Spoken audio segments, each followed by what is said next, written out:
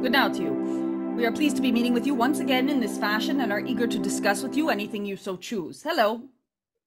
Hello, thank you very much for joining. We thank you.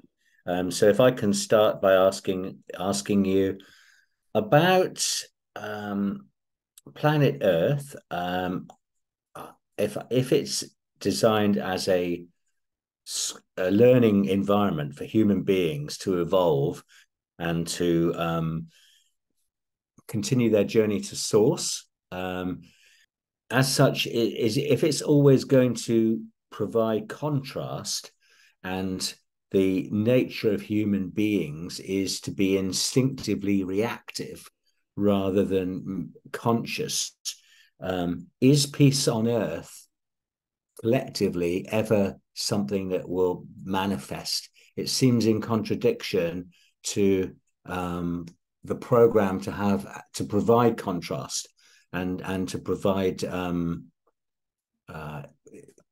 the ups and downs that you have to experience in life in order to evolve. So, the planet is not separate from your consciousness in that you have created this, what you are calling planet Earth. We can use the term game or simulation in order to, yes, give you those rules. The contrast stimulates you. You then make choices based upon that contrast on how you would like to react. Now, it is not necessary that you are reacting as opposed to responding, how you would like to respond to that contrast. Do you want to respond from a knee-jerk type of reaction, or do you want to look in yourself, understand that this is your creation, and find a solution, a very creative solution to your own decision to respond to whatever contrast is proposed to you?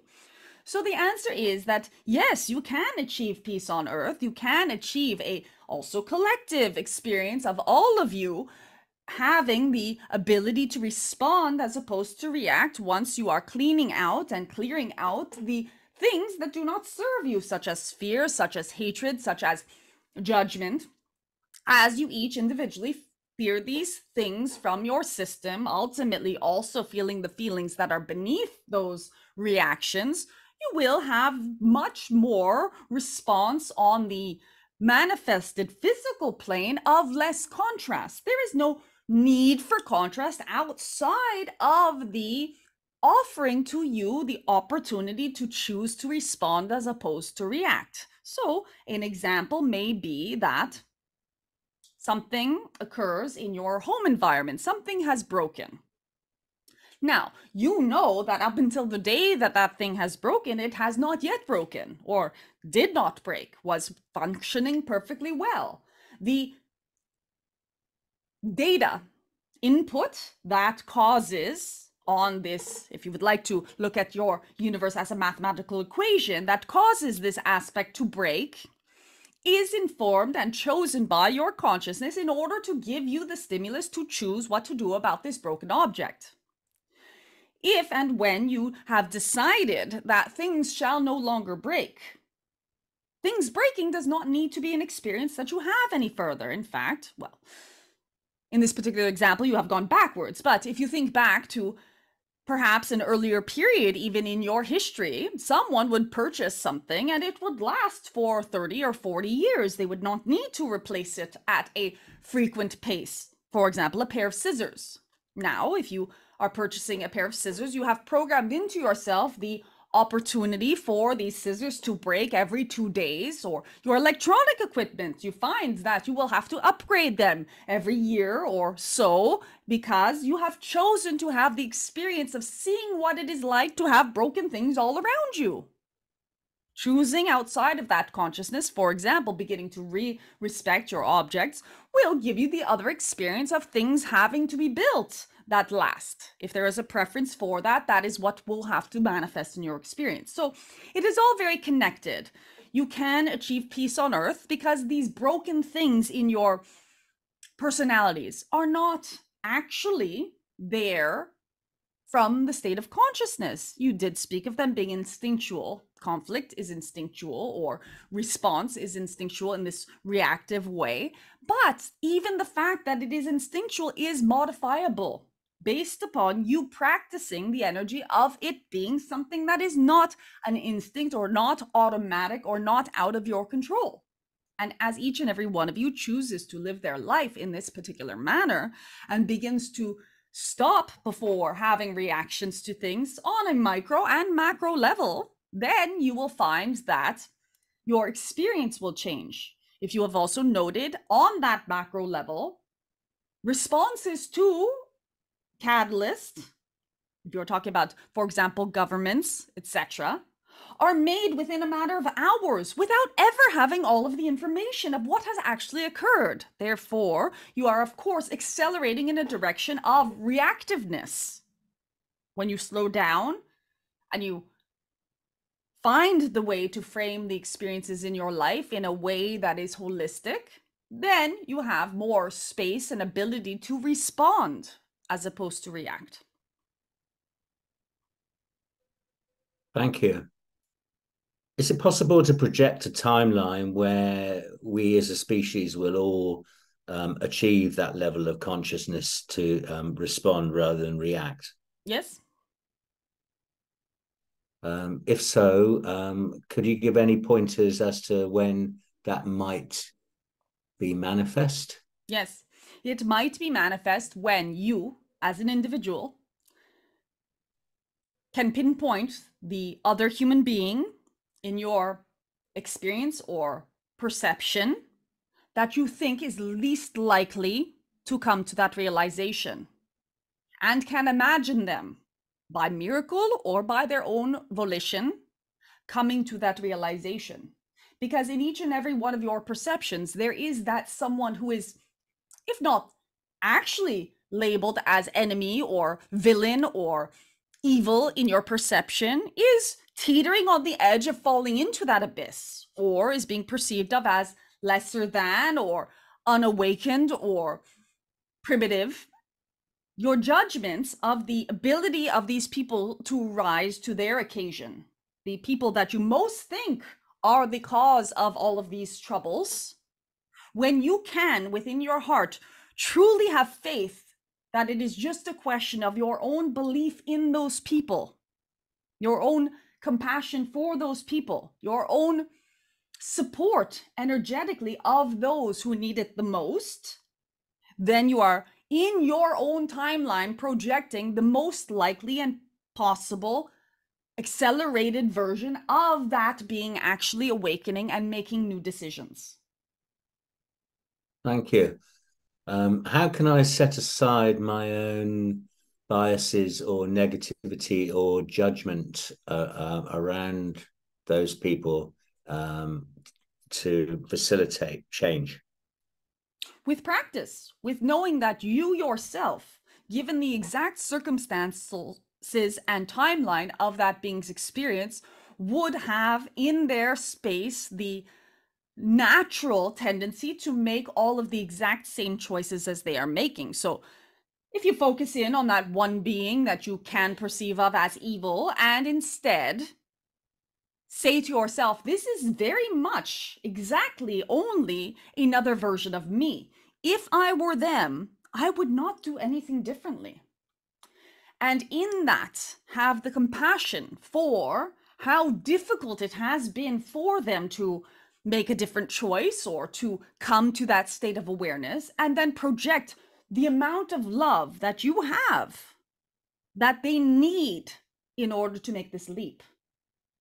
In that, you are both softening your judgment of them, knowing very well that they do not, it is not that they are without their free will. Of course they are, but the perceptions and the ideas and the concepts and the fears and the sorrows and the pain that they have within them is making their journey to what would be an awakening, what would be an understanding of isness or oneness, slightly more difficult than yours. And so in that difficulty, what does one need? One needs help and support.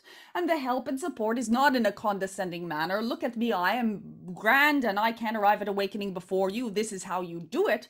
No, it is through the understanding and compassion that you can send this love. Each and every being on this planet, no matter what behaviors they have, is your child, is yourself. And in that, if you can find that space in your heart for whomever it is, whatever the situation and circumstance, you can begin to heal and telepathically and energetically and psychically support them in plucking out of the ethers your energy that you are sending to them that makes them go, maybe I can make another choice in this moment. Thank you. So as you're speaking, I thought about often, the people that I might be concerned about would be world leaders or people I don't know personally. It sounds like praying for them and offering love and compassion. How does that fit with their higher being making their own choices?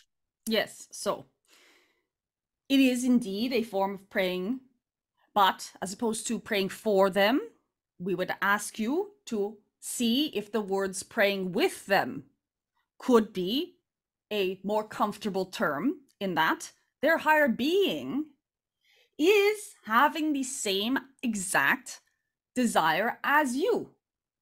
They are presented with more catalyst, with more challenge, and a perhaps harder playing field to come to that realization. It is not the higher self that holds free will. It is the human incarnation self that has the ability to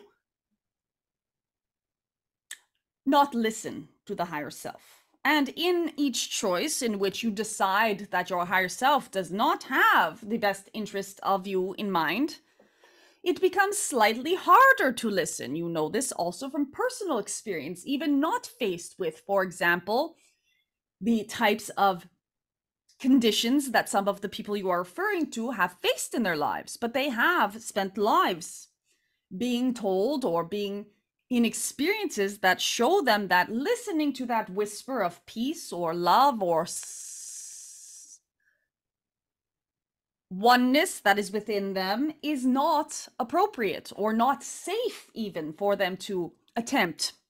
And so you are in collaboration with their higher self. But here is also the secret.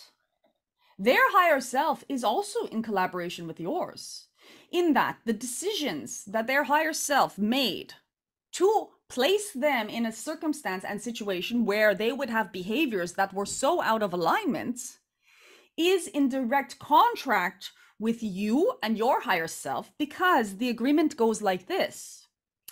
I, as one who can be judged in a version of villain, take on the role of being disconnected with my higher self in order to be a player in the causing of catalyst, circumstance, and situation for you, one who is reaching for balance and unity consciousness, in order for you to be able to look at me, have judgment of me, and then at some point decide that that is not serving and let go of that judgment for me so that you can move even further into unconditional love. In return, you moving even further into unconditional love will give me the stimulus to be able to see through my own personal veil, and in that moment regain my sovereignty of being able to understand that we are all one, cease any behaviors that I have done in the past that are harmful to other selves, forgive myself, come to a space of understanding that everything that I have done has been because of a misunderstanding within my beinghood, and in my own turn ascend to another version where I am also understanding unconditional love. This is a direct relationship. Thank you. That's a very comprehensive answer. Thank you. We thank you. Thank you so much for watching and for being here on this journey with me and Vagrein. Please don't forget to like, comment, share, and subscribe. That's a wonderful way to help me to continue creating all this content.